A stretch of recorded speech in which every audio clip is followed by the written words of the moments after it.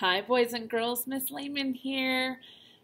Going to read some more of our book, Dexter the Tough. I hope you're enjoying it as much as I am. Chapter 9. I'm the new kid. On my first day here at King Elementary School, I beat up Robin Bryce. We were in the bathroom, but that doesn't matter. I was mad, but that doesn't matter either. The whole fight doesn't matter. It was no big deal.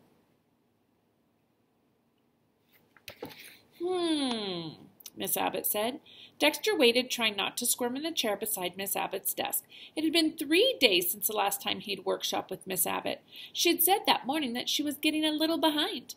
But that's okay. Don't worry, she told the class with a little laugh. Lots of professional writers will take time off between drafts to think more deeply about their work. Dexter felt kind of proud of this version of his story. It didn't contain a single sentence fragment. He thought Miss Abbott would be impressed that he'd put in King Elementary School, giving it an exact name. And this draft told Miss Abbott, and anyone else who might read it, that the fight didn't matter. It wasn't worth worrying about. This was a safe story now. Dexter was feeling safer all around. He'd gotten really good at hiding out at recess. Thanks to the bushes, Robin would never be able to find him. When Mrs. Bryce called to see when Dexter was going to come over to get his bike, Dexter told Grandma to say his leg still hurt too much. He planned to let his leg keep hurting for a very, very long time. As far as he was concerned, the Bryces could just keep Uncle Ted's bike. Because of his hurt leg, Dexter was spending a lot of time in the house watching TV with Grandma. Even when Mom or Dad called, Dexter just said, and and sure, fine. He didn't ask any questions. He kept his eyes on the commercials for toilet paper and Pepto-Bismol and aspirin the whole time he was on the phone. Miss Abbott said again. I think it's time to try something different. What do you mean? Dexter asked. Sometimes professional writers experiment a little with their work, Miss Abbott said. Sometimes they'll write a scene from a different perspective to see if things sound different, to help them understand all their characters' viewpoints. Sometimes they'll even pretend to be like a fly on the wall watching the action. There weren't any flies in the bathroom, Dexter said. He didn't know why, but he could feel panic rising in his stomach. Miss Abbott gave him a strange look. You could always pretend, she said. This is an imaginary fight you're writing about anyhow, right? Right, Dexter said. This wasn't helping his panic. Maybe you mean that flies just wouldn't fit with the spirit of the story, Miss Abbott said. They'd change the mood too much. Yeah, Dexter said, that. Miss Abbott looked down at his story. I would agree with you, she said. That wasn't what I had in mind anyhow. I was thinking that you should try writing the whole story from Robin's point of view. Pretend you're him. Tell about the whole incident as he experienced it. That did it. Now Dexter's panic was on the verge of boiling over. Any minute now he might start throwing up or screaming or crying or running out of the room. I'm not Robin, Dexter said. Really, I don't even know him. Miss Abbott tapped her finger against Dexter's forehead. That's what the imagination is for, she said. She sat back, her eyes boring into Dexter's. Dexter had to work very hard to hold his panic down, to keep from letting her see how upset he was. Or, sorry, that's okay, she said slowly, you could ask him to help. Chapter 10. Dexter wasn't asking anyone for help. He sat hunched over his paper at Grandma's kitchen table. If I was Robin Bryce. No, erase, try again. You said I had to pretend to be Robin Bryce, so erase again. Finally, after his eraser made holes in the paper and he had to skip down to the next line, he simply wrote, I am being Robin Bryce. He sat back trying to think what that would be like. He squinted down at his hand holding the pencil. He wanted to trick his eyes into seeing his hands and arms as bigger and flabbier and paler, covered with Robin's pasty white skin. I am big, but I am not strong. I have comb tracks in my hair when I get to school in the morning. That was describing Robin, not telling about the fight, but Dexter didn't erase any of it. He pressed his pencil down harder and added, Last Monday I was in the bathroom before school started. This skinny little kid came in and beat me up. I found out later his name was Dexter. Dexter sat back in his chair thinking. Something was missing. He heard the phone ring in the living room. Quickly, before he had time to get distracted, he wrote, Robin was crying before Dexter hit him. Dexter! Grandma yelled from the living room. Telephone!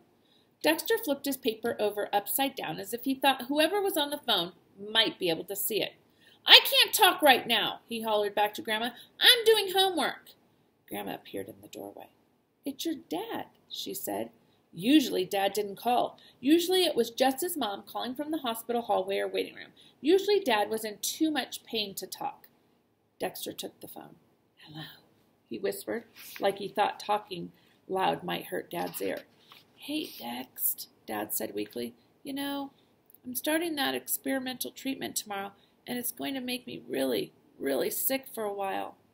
Dexter didn't know how Dad could get any sicker. I thought you weren't going to have to do that, Dexter protested. I thought they were going to give you the marshmallow transplant. Bone marrow, Dad said. Remember? Bone marrow's the stuff that makes your blood. Dexter knew that. If he let himself think about it, he knew a lot of facts about blood and how his dad's didn't work right. But he wanted his dad to laugh the way he'd laughed last summer when Mom and Dad were talking about bone marrow transplant this and bone marrow transplant that, and Dexter had accidentally flubbed the name. It became a family joke.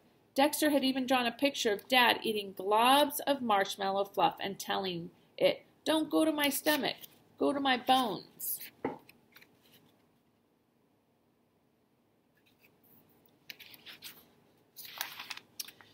Then they'd found out that nobody in the family had the right kind of bone marrow to give to Dad. Nobody they knew matched. I thought they were looking all over the world for someone to help you, Dexter said. They are, Dad said, but I can't wait forever. I've got to try this other treatment because right now it's my only chance. Dexter swallowed hard. There wasn't anything he could say to that. And Dexter, Dad said, before I do this, I just wanted to tell you, I love you very, very much. You know that, don't you? Yes, Dexter whispered. I'm so proud of you. I feel so lucky to have such a wonderful son. Dexter bent his head down because he didn't want Grandma to see how he'd lost control of his face all of a sudden. He could feel it twisting and bunching up, his mouth opening like it had decided on its own that he needed to let out a huge wail. But bending his head meant that Dexter was looking right now at his homework paper. Even though it was upside down, the paper was thin enough that he could still see through the other side. He could still read, Dexter hit Robin, upside down and backward. Daddy wouldn't be proud of me if he knew what I did, Dexter thought. He wouldn't think I was a wonderful son then. Dexter slid his hand over the top of his homework paper, but that didn't seem like enough, so he crossed his arms over the paper and leaned forward so he was practically lying on it, his ear pressed against the phone. No matter what happens, Dad was saying. Dexter couldn't listen. He was concentrating too hard on covering over those awful words, and he was concentrating too hard on holding himself together, not wailing, not screaming, not throwing the phone down, not ripping the paper up, not crying. Goodbye for now, Daddy said. Dexter nodded, even though he knew Daddy couldn't see him. The phone clicked, then the dial tone came on, too loud and buzzing. Somehow Dexter couldn't bring himself to let go of the phone. Grandma stepped up beside him and eased the phone away from his ear. She slipped the homework paper out from under his arms and into his backpack, and then she did a funny thing. She sat down in a chair and lifted Dexter into her lap. She put her arms around him and held him tight like he was a really little kid, a baby even. Dexter didn't mind at all. And that's the end of chapter 10.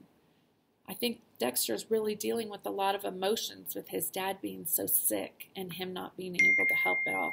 I wonder what's going to happen with his dad, with Dexter, with Robin, and with the whole story.